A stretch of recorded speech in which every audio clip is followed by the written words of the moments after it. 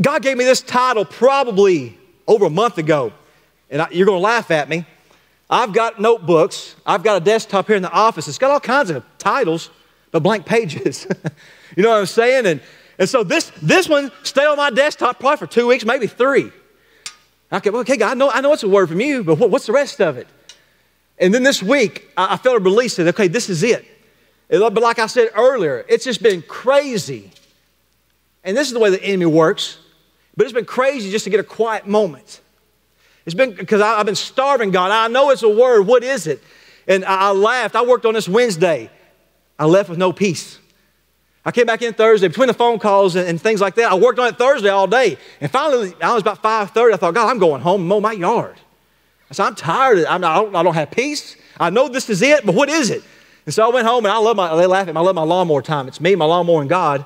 And so I'm just like, God, just speak. And so with that being said, and when you read Ezekiel 37 this morning, and then when they sung, Great is Our God, we talk about it's His breath in our lungs. It just came together. So the title of the message today is Actions Speak Louder Than Words. Amen. Actions speak louder than words.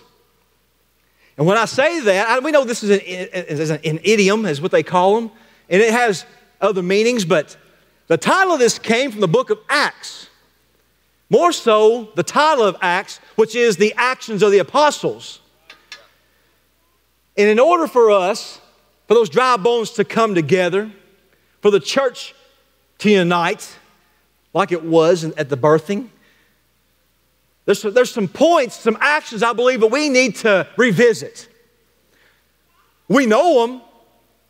We go through them. We say them. But I'm talking about let's just open-heartedly, raw, before God, revisit. And this, I'm just going to give you 5 this morning, pretty much out of Acts 1 and chapter 2. And I've been trying to read the book of Acts, all 28 chapters now for the last couple months. And I've gotten about chapter 16, I end up back at chapter 1.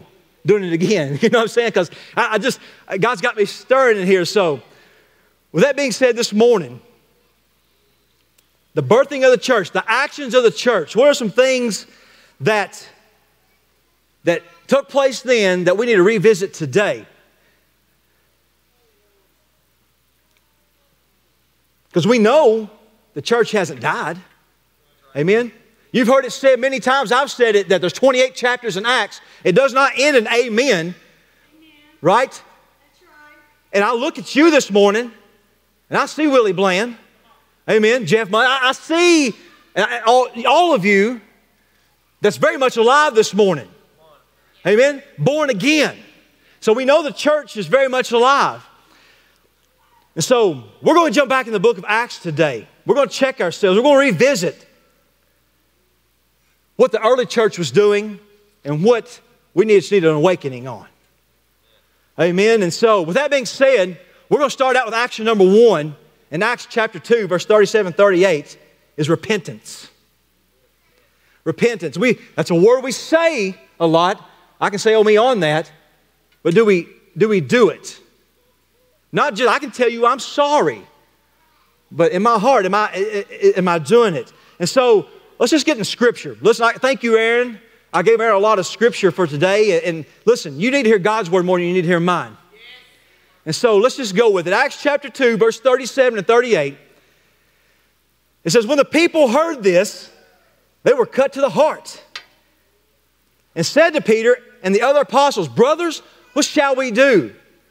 And Peter, the man of God, the apostle at this time, said, repent and be baptized, every one of you, in the name of Jesus Christ for the forgiveness of your sins.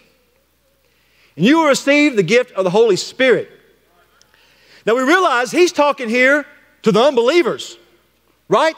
He's talking to those that are not saved, don't have a relationship. So therefore he says, repent and be baptized. But listen, I want to speak to you today with us, the church, in comparison to the early church.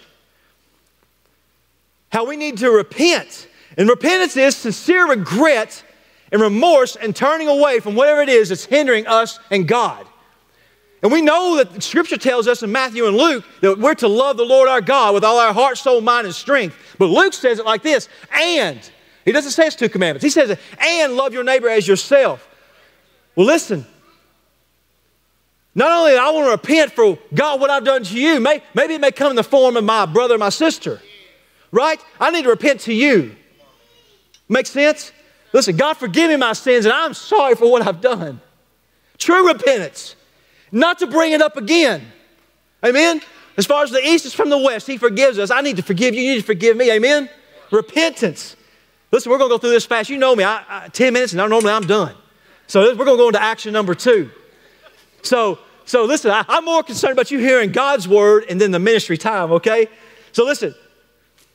Let me read this real quick. 2 Chronicles 7, 14 and 15 before we move on to action number 2. We quote this a lot, but are we putting it in action? And we're talking, I told you, Peter said, repent, be baptized for the unbeliever, but for the believer. Listen to this. 2 Chronicles 7:14. If my people, say my people. Yeah. If my people, so he's talking to you and I, the church. Come on. Who are called by my name. You've been called. This is something we don't like. Will humble themselves. My God, do we have a problem with humility? He says, if my people will humble themselves and pray. And I love the amp in this. It says, and seek. It means to crave, to require with all necessity. My face, and turn from their wicked ways. The church has wicked ways? Then I will hear. Then I will hear them from heaven and forgive their sins and heal their land. Verse 15, I love this. Now my eyes will be open and my ears attentive to the prayers offered up in this place. Somebody say this place. Listen, this is for us. I'm coming to you as, God, I'll walk in it, as the prophet this morning for a word for this house and this time is we need to humble ourselves. We need to pray. We need to seek. We need to turn from our wicked, evil ways. Because, listen, I need healing. I want Him to hear me. Amen. And it's going to happen in this place. Amen. When we repent, God's ears are opened. How many of you, I'm confessing for me, there's been times I've prayed, and I think, God, they're hitting the ceiling. And I get angry. God, what's going on? And then the Holy Spirit, thank you, Holy Spirit, shows me, you need to repent. Yes, because He's faithful. And if I am the man of God that I say that I am, I hear the voice of my Father. You know what? I've said this, and I've repented. God, forgive me for anything that I've done today that I don't remember. That's not true. Because the Holy Spirit lives within me. And when I do an uh-oh, the Holy Spirit says, and I got to take care of it right then. Right? Because if you don't, it festers. And the next thing you know, you're worse than you were. And God's not hearing your prayers. Amen? So when His ears are opened to a repentant heart, forgiveness takes place, and then He moves on our behalf. Healing then can take place. The miraculous can happen. Amen? So now let's go into action number 2. Receive the Holy Spirit. Let Holy Spirit be Holy Spirit. No quenching the Holy Spirit. Acts chapter 2, verse 38. Again, this is some things we're revisiting as the church today that the birth church did that I think that needs to be brought back out. That needs to be stirred and released. And Peter said to them, of course he said repent. We talked about that. Be baptized. Each of you in the name of Christ Jesus because of forgiveness of your sins right here. And you will receive the gift of the Holy Spirit. For the promise of the Holy Spirit is for you. And get this, I've read this 1,000 times. God forgive me. The Holy Spirit is for you and your children. And for all who are far away. So them that's close and they're far away, as many as the Lord our God calls. The Holy Spirit's contagious if we'll just let Him go. You know what I'm saying? But we keep Him in a box and therefore He's hidden. And how can people see what you got and want what you got if you quench it? The Holy Spirit's contagious. It doesn't mean, listen, when I read about my children, I thought, God, if I say that, people are going to say, well, I can ride on mom and dad's coattail and be okay. or I can ride on Pastor Brian's. I can just attend Elkhorn Baptist Church and I'll be all right. But it doesn't mean that. It means that the fruit of the Holy Spirit is so contagious that they'll want what you got. More specifically, the baptism of the Holy Spirit. You know, I'm 44 years old, grew up in a non-denominational church, but we danced all around Acts. You know what I'm saying? Christina, my wife, gave me this word she shared, you know, and she heard it from another church, but it just spoke to her that we're okay with threefold gifts in the ministry, but not five sometimes. You know what I'm saying? We're okay with evangelism, preaching, and teaching, but what about the prophetic? What about the apostolic? What about the apostolic side of it? You know what I'm saying? So we're either all in or we're all out. Amen? So, Acts chapter 1, verse 4 and 5, the baptism of the Holy Spirit. And listen, Jesus is telling this to the apostles, right straight from His mouth. He says, while being together and eating with them, He commanded them not to leave Jerusalem. Remember, I talked about it. We got to be obedient. We can't say, I got it. He commanded them not to leave, and they didn't leave. And then they received, amen? So He commanded them not to leave Jerusalem, but to wait for what the Father had promised, of which He said, you have heard me speak, for John baptized with water. Now, who's saying this? Jesus is saying this, so we can take it to the bank, amen? So there's more than a water baptism, amen? Jesus said it. John baptized you with water. But you, and I'm looking at every one of you, amen? Everyone on Facebook, I'm looking at you this morning. You, I love how it's broke down here from the Greek. You will be baptized, you will be empowered, and you will be united with the Holy Spirit not long from now. Amen? You'll be baptized, you will be empowered, and you will be united. Somebody say we need some unity right now. Amen? Look around our world. You don't have to look very far. Look in this house. Look at your neighbor across the aisle. We need some unity.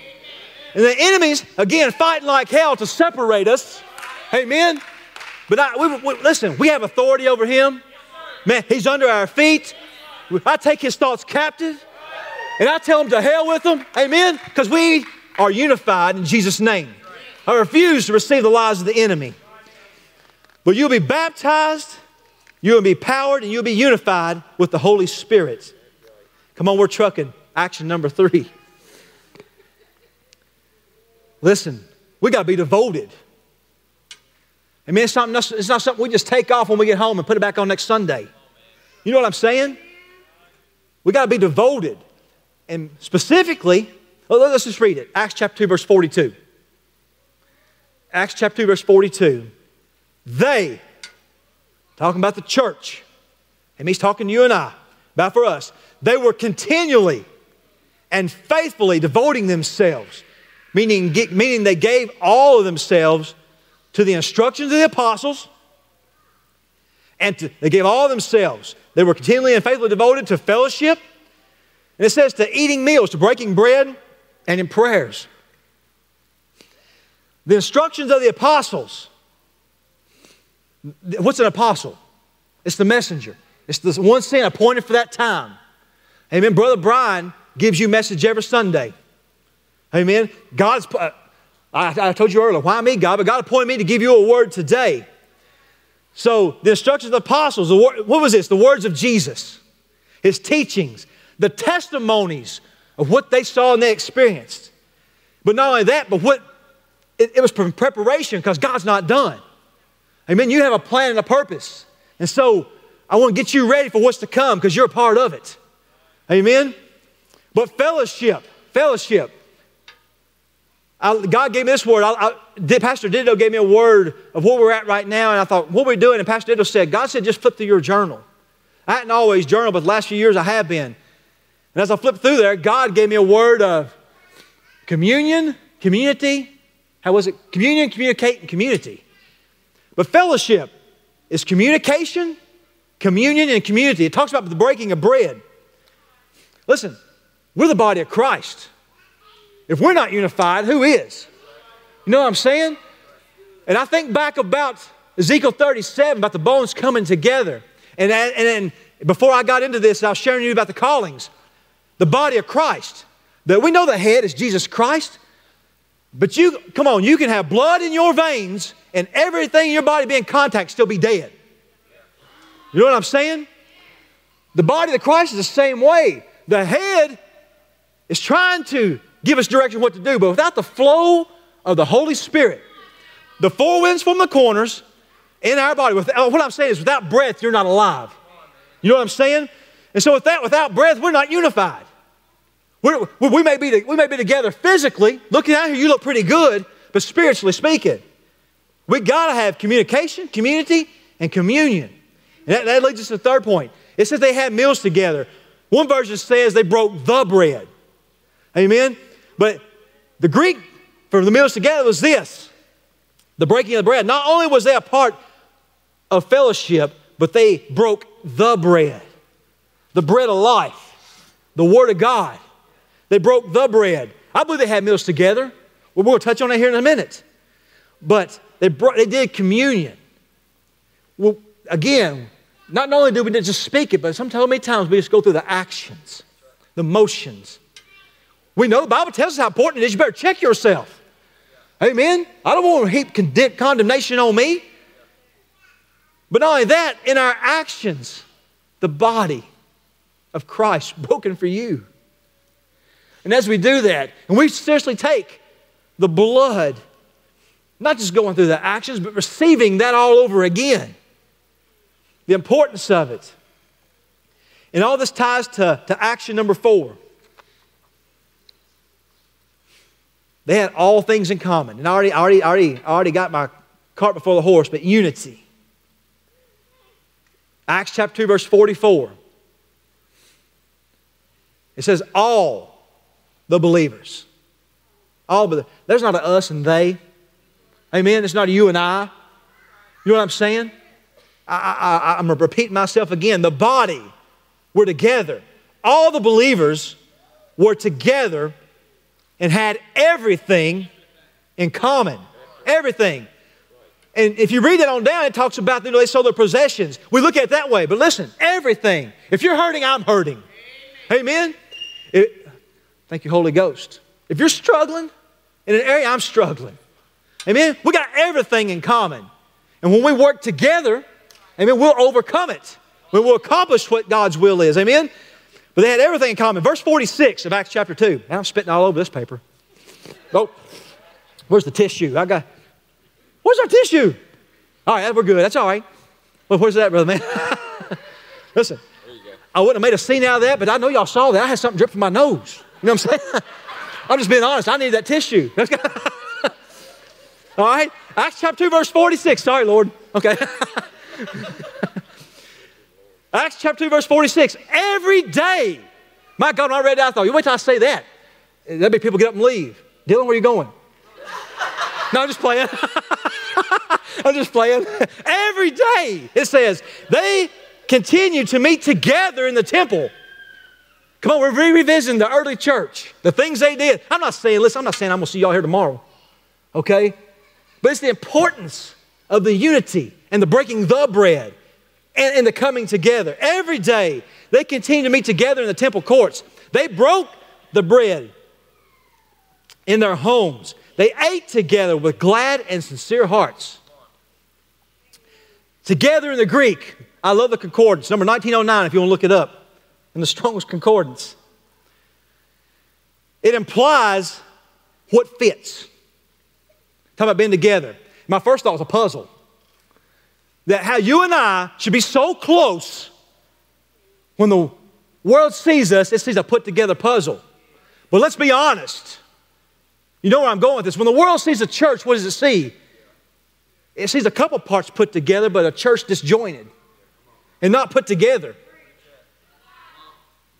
Amen. Listen, again, you don't have to look very far.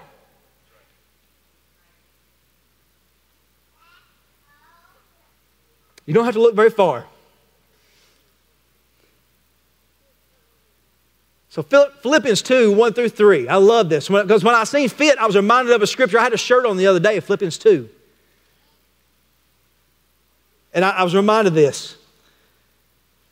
Philippians 2, 1 through 3. Therefore, now listen, I'm talking to the body of Christ. If there is any encouragement, Come on, body of Christ. Any comfort in Christ, if there is any consolation or love, if there is any fellowship, listen, these are things we've been talking about, in the Spirit, if there is any affection and compassion, verse 2, make my joy complete by being of the same mind, having the same love toward one another. This is knit together in the Spirit. Listen, I've been putting a lot of emphasis on the Spirit this morning. We've quenched it long enough. Amen. It's time to get put together. It's time to be knitted together. Listen to this. Knit together in spirit, intent on one purpose. Do nothing for selfish gain or empty conceit, but with an attitude of humility. There's that humility word again. We got to let go. Amen. We got to let go of the hurt and the grudge. We got to humble ourselves. You know what? I can tell you I'll wash your feet, but will I do it? You know what I'm saying? Do nothing for selfish and empty conceit, but with an attitude of humility, regard others as more important than yourself. I can't serve you if I don't humble myself below you. I can't be Christ-like. Our very pattern, the King of Kings, the Lord of Lords, my Savior, took a towel, knowing what was about to come, and sat at a table with flesh and bone and said, I got to wash your feet. Our example. He got nailed to the cross for things that he never done in his life, never imagined his life. He probably got judged and got some things said to him that hurt his feelings. Amen? And Terry, I think about yesterday when I seen people packing that cross and that prayer walk. I'll never look at Independence Day the same again. And I have equated it for years. But as we walked as the church in unity, with flags waving not only for our country, but for our Lord and Savior Jesus Christ, and a cross being drug around town, I realized what my freedom cost. And not just as an American. Amen? Amen. But I also saw what my Savior did. And He's my example. So I had to repent. Because how many of us, and I'm no different than you are, hold on to baggage. Just waiting for the opportunity to pull it out. I dare you say something. Because I'm going to hang it over your head.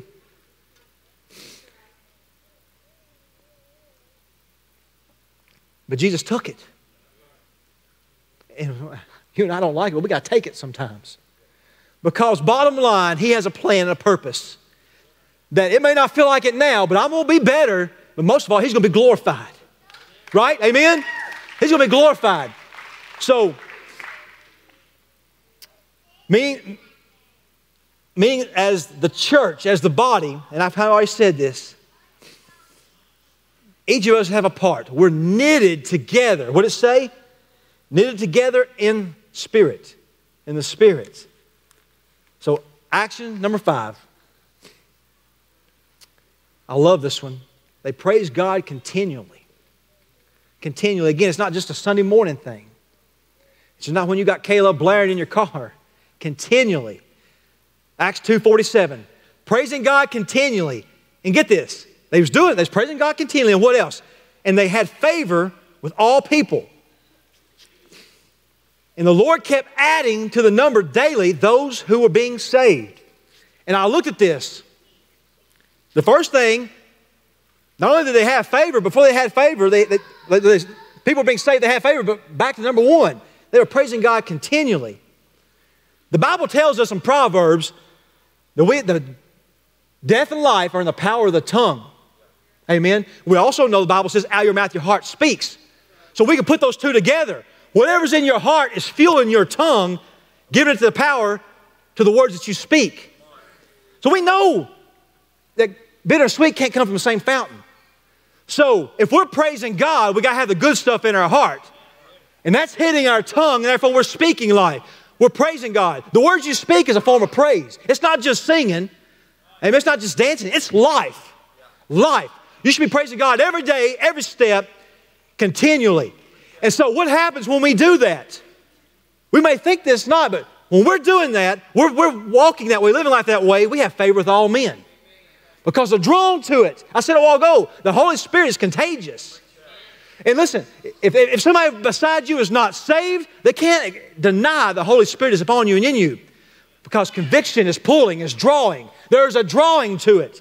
And so, if we're continually praising God, and I said this not just in song, but with the words of our mouth, our testimony, our lifestyle, our deeds, our works, you know, everything we do, 24/7, you should be praising God in your sleep. You know what I'm saying? Listen, I woke up many a time, the Spirit of God speaking to me. You know what I'm saying?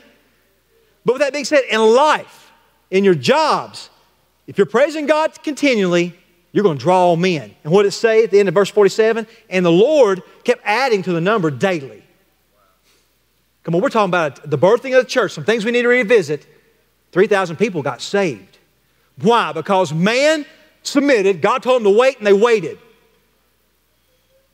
God said, you're going to receive, and they said, okay, God, you said it, I'll do it. They received. And then, and then they were obedient. When God said, let it happen, the Holy Spirit fell, it drew the attention of everybody around them. I just read that. And what happened? 3,000 people got saved. Come on. Listen, we need to get out of church as the norm. I think, whether you think God caused COVID, or whether you think He allowed it, listen, God knew about it. He's God. Nothing took Him by surprise. But let's take this opportunity, what Satan means for evil, and let's just realign. Amen. We have the opportunity. We're in a new era. You know, I heard a word on this. It's not just a new season, because seasons are tied together. But we are in a new era. An era is a time that happens after something substantial happened. Something significant happened. Well, something significant has happened, whether we like it or not. So let's take that, and we're getting realignment. Amen. Let God be God. So, let me read another scripture to you. We was talking about praising God continually. And I already told you this. With our mouth, praising God continually, the church will grow. So what does that look like for you and I? Psalms 34. Psalms 34, 1 and 3. So what does it look like? It says, I will bless the Lord at all times. His praise shall continually be in my mouth. Again, I get ahead of myself, but we talked about that. What's in the heart, the mouth speaks what's in the heart. My soul makes boast of the Lord. There's that humble word again. God, what are you trying to show us? The humble and the downtrodden will hear it and rejoice. You see the comparison here. Oh, magnify the Lord with me, and let us lift His name together. So I think that verse ties pretty much what we've been talking about today. The togetherness, the unity. If we're praising Him continually, He's going to draw all men. That's what it says there. The humble and downtrodden will hear it and rejoice. They're drawn. Oh, magnify the Lord with me, and let us lift up His name. So I told you, y'all know me. This is the second or third message I preach. It goes fast. Amen? So, listen, we're going to have the praise team come right now. 5 things, just out of Acts chapter 1 and 2, that I really felt God stirred me that we need to revisit as a church today. And we've said it. We know we need these things. We're good at saying it. We're good at saying we're Spirit-led. But we hold Him with our actions. The 5 things we need to revisit today was repentance, empowerment, and unity in the Holy Spirit, devotion and committed. Are we devoted and committed? Do we have community and unity? And of course, praise in our songs and our testimony in our life, the goodness of God. That's going to draw all men unto Him. All of which takes action. And I've said it again. We've said this. We were good at saying it. But I'm just being honest with you. Where I'm at, I'm finally at a place that you know what, God? Your will be done. Amen. I'm not going through the motions no more. I want to be the church. I want to see revival. I want to see the great awakening. You know what I'm saying? I want to see the lame walk. I want to see 3,000 people get saved. And it's not God's fault it's not happening. It's us. Amen? So we got to revisit. I challenge you, revisit the book of Acts, all 28 chapters. I challenge you and I to be chapter 29. Amen? It's time for action. And I'm going to read one more scripture on that as Chris begins to play. And listen, the altars are open. You can pray at your seat. If you're good, listen, I want you to pray for unity. I want you to pray for healing. Amen. I want you to pray for this, for the body, like you've never prayed before. That we get realigned. That we get these 5 things revisited and be the church. James chapter 2, verses 14 through 17. You know where I'm going with this. We're talking about putting our talk into action. We're talking about letting the Word of God, the Holy Spirit, live in us and act it out the way that we are to do that. It says, what good is it, my brothers and sisters? What good is it, church? If someone claims to have faith but has no deeds or works or action, and get this, can such faith save them? Verse 15. Suppose a brother or a sister is without clothes and food, and one of you, remember again, he's talking to the church, one of us. Come on, God forgive me because I've done it. If we say to him, go in peace, keep warm and be fed, but does nothing about their physical needs, what good is it? You know, the Bible tells us without love, we can pray, we can prophesy, but without love, it's just a sounding cymbal. It's just a noise. Without the action of love. But it says, go in peace, keep on, be filled. What? We don't take care of nothing about it. What good is it? In the same way, faith by itself, if it is not accompanied by actions, I love the NIV translation on that. If it's not accompanied by actions, faith by itself without actions is dead. I didn't say that. I didn't write that. If you go on down, we're not going to read it today, but it says, you tell me you got faith, show me your actions. Amen? And I'm saying actions, not in acting. I'm talking about you know what I'm saying? What is it? Does your walkie-walkie match your talkie-talkie? You know what I'm saying? Put your money where your mouth is. Amen? Put your actions where your mouth is. And listen, I say that. I realize my calling, again, and this has been revelation in the last few years. Christine and I was just talking about this the other day. I received this, God. I'm to equip the church. You know what I'm saying? For the works. So I realized, God, I received that. This word is to equip you to win the lost. Amen? So, it's invitation time. It's time for action.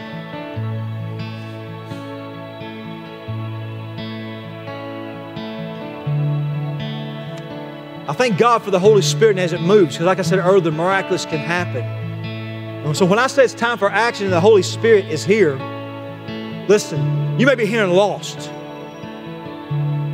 You may be here and do not know Jesus Christ as your Savior. This may be the first time. Facebook, you may be the first time you ever tuned in. And you're saying, what's this crazy guy even talking about? Today, I want to give you the opportunity to take action. Because, listen, I've said it. I'll get saved, just not right now. You know what I'm saying? I'll get saved, but later on down the road. But today is the day of salvation. The Holy Spirit is moving and drawing, and you can be saved. If the Holy Spirit is not present, not drawing, you can't just say, okay, I'll get saved today. But today, the Holy Spirit is very much present. And so today, I just want to invite you, before we go any farther, whether you're on Facebook or you're here in-house, if you're lost and undone, maybe you thought you were saved, but the Holy Spirit is speaking to you directly right now, not Joey Hicks, but the Holy Spirit is speaking. Today is the day of your salvation. And so with that being said, just as eyes closed, Facebook, as you're tuning in your living room, your bedroom, wherever you may be, it's as simple as saying, God, I need you. Holy Spirit is speaking right now. God, I realize that I am lost. I thought I was good. I thought I was all right. But God, today I realize that I need to be saved. And I love how Jesus told Nicodemus, you need to be born again. All things made new. And so God, today I need that. So God, forgive me my sins. Jesus, I confess you. I believe you. God, I know you raised him from the dead. I repent of my sins. I turn from them right now in Jesus' name. Amen. The Bible says if you believe that, you confess that, you pray that, you're saved. So today is the day of your salvation. You took action. And today you're saved. And so, I know this is a little different. So this morning, as you're seated, that's okay. If you got saved today, today's your day of salvation, I want to see your hand. I want you to confess to him right now. I want you to confess it. Amen. If that's you, I don't see any hands. If that's you, before you go today, let me know it. Facebook, if that was you, send us a message on Facebook. Give us a call, the number 789-2113. Leave us a message. We want to know, we want to celebrate with you, we want to grow you and empower you. But today, maybe the words that we said, the things that we need to revisit. Listen, when I read this, I had to repent.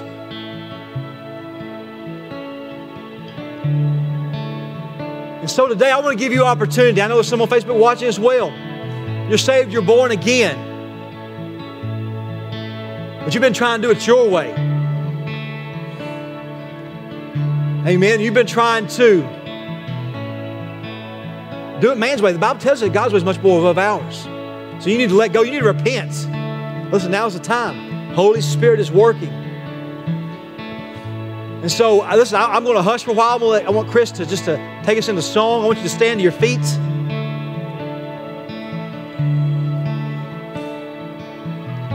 We will give God this time. We want to give Holy Spirit this time to minister like only He can. Listen, this is something we don't talk about a lot. Baptism of the Holy Spirit. I want to give opportunity now for you, not necessarily to receive, but you to surrender all. Because the Bible says when we get saved, the Holy Spirit comes within us. And so it's not that I get more God. The Holy Spirit's in me. But I'm going to let go of everything. You know what I'm saying? I'm going to let go of it all and give it all to Him. And that's when baptism happens. You know what I'm saying? So this morning, right now, the altars are open. Listen, you don't have to come to this altar. You can pray at your seat. You can go to the sides if you're concerned about spacing. But I want you to block out what the enemy's trying to put in and just release yourself to God right now through the Holy Spirit. So right now, God, I just want to pray. Lord, this is your time. As Chris and the team gets ready to worship, God, we release everything right now. God, we bind the enemy. We curse fear. We curse doubt. And we just cut him off in this time because this is Holy Spirit time. God, you're going to minister. God, I'm expecting for the miraculous. God, I thank you for the souls that's being saved and the lives that's being changed right now. God, I thank you for the healings, for the deliverances. God, for the renewings of the mind right now. I thank you, God, for the baptism of the Holy Spirit going to happen right now. We release you, God, and we bind the enemy right now. So, God, I'm just going to shut my mouth, and you're going to speak louder than I ever could right now. In Jesus' name we pray. Amen. Old things have passed away.